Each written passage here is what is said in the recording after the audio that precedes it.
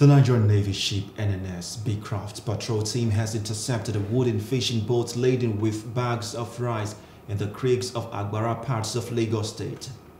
The interception, which occurred during a routine patrol at about 5:30 a.m. on October 11, was aided by the state-of-the-art Maritime Domain Awareness Facility.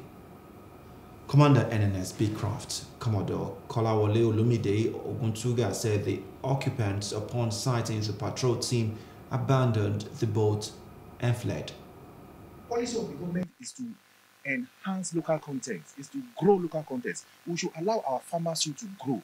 When our farmers grow, their products are being consumed by Nigerians. We will eradicate poverty. And by eradicating poverty, insecurity will also be tackled.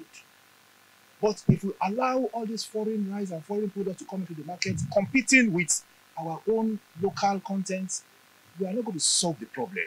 So I think what we are doing today is just to tell these unpatriotic individuals that security agencies, the Nigerian Navy in particular, under the leadership of Vice Admiral Emmanuel Ikechukwu Ogala, we will leave no stone unturned. We are going to go after them, wherever they might be. We will smoke them out and make sure we bring them to book.